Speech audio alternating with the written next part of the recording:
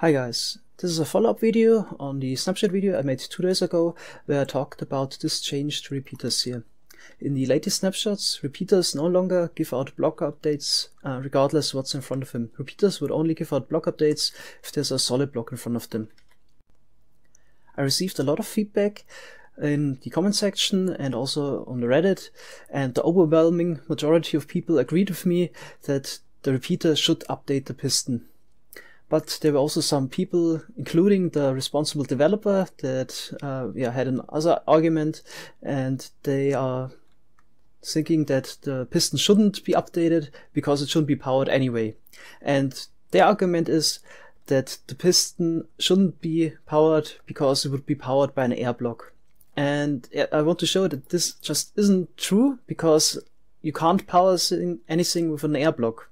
And it's easy to prove that the air block doesn't power anything by just placing a piston here. If an air block would really power anything, then this piston would also be powered. So just to make it clear, air blocks don't power anything. The real reason why this piston here is powered isn't the powered air block, which isn't powered anyway, it's quasi-connectivity. And a lot of people still don't understand what quasi-connectivity is and how it works, despite it's really easy to understand.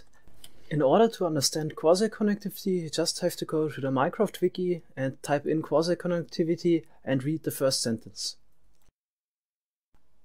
Quasi-connectivity is a property of dispensers, droppers and pistons that allows them to be activated by anything that would activate the space above them, no matter what is actually in that space.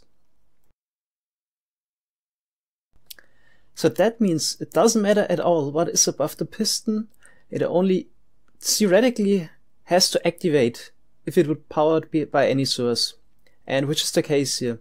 Because the repeater would power the block above the piston here, the piston is powered by quasi-connectivity.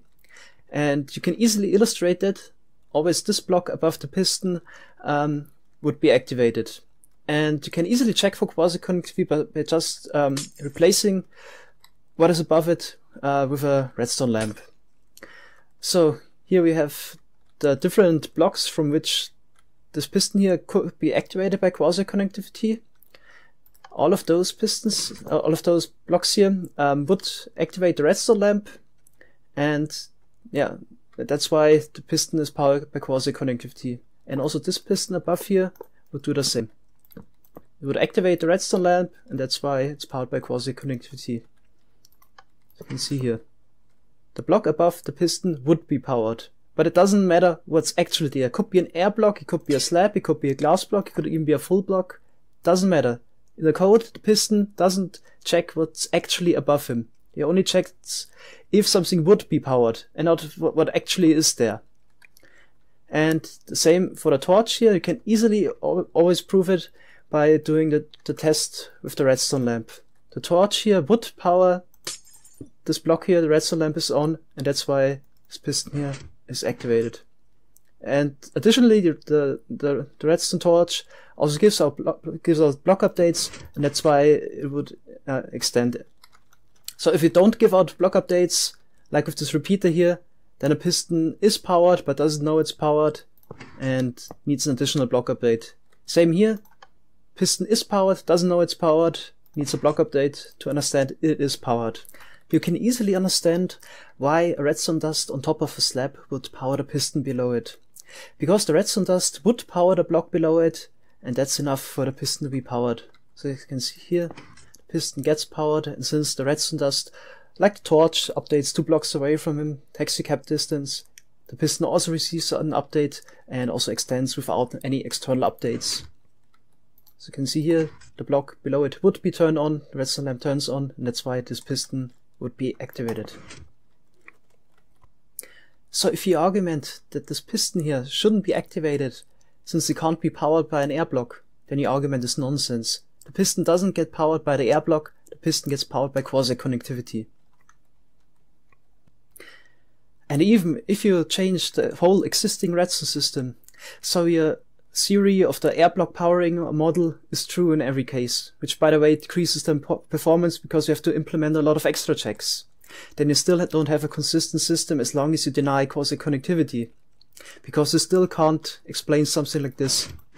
So even if air blocks don't power anything, this still doesn't make sense, because pistons don't conduct redstone signal, which can be easily proved by placing a piston above it. So you can see here this piston doesn't get powered, since the piston below it doesn't conduct any redstone signal. And if you remove that, then you basically have removed quasi-conductivity completely. And that's something Mojang always said works as intended. And 2 months ago, they just confirmed on their homepage that they wouldn't remove quasi-conductivity. On August the 22nd, Mojang released those news. And in the last part, you can read the following statement. We're not done yet either. We'll continue listening to what you folks have to say and refine redstone accordingly. PC crafters can rest easy too. We aren't planning to remove quasi-conductivity from that version. If Mojang would add additional checks and an exception in our code that pistons in this position would no longer get powered, then that's removing quasi-conductivity already, because the piston has a block above it that would get powered, and that's quasi-conductivity. So they would break the word just 2 months after reaffirming that the works as intended quasi-conductivity doesn't get removed. Mojang also isn't holding the word in a second instance. They said they would continue to listen to the community and refine redstone accordingly. And it's exactly what we are not seeing at the moment. Valid bug reports get closed within seconds by giving false excuses. The overwhelming majority of redstone users that is against those changes we're seeing at the moment gets completely ignored. Then also they're not refining redstone at the moment, they're breaking it. By removing of those features, current contraptions would break. Redstone isn't refined, it's broken. Then on the other hand, great suggestions by the community, they would actually refine redstone, get dismissed with this argument. A suggestion by Panda 494 that got backed up by the whole technical community, which in effect would decrease the amount of unnecessary lag that redstone thus causes, and get rid of the behavior that is responsible that some contraptions would work in one location but it don't in the other. Got dismissed with this argument. We've wanted to change this, but there's no way to do it without changing behavior. We wouldn't know what we would be breaking because of it. And this response came from the same developer that on one hand easily accepts that a lot of current contraptions would be broken, just in order to push this idea through that a repeater can't update an observer with an air block in between. A behavior that doesn't cause any harm at all. Thanks a lot for watching, have a wonderful day, bye bye.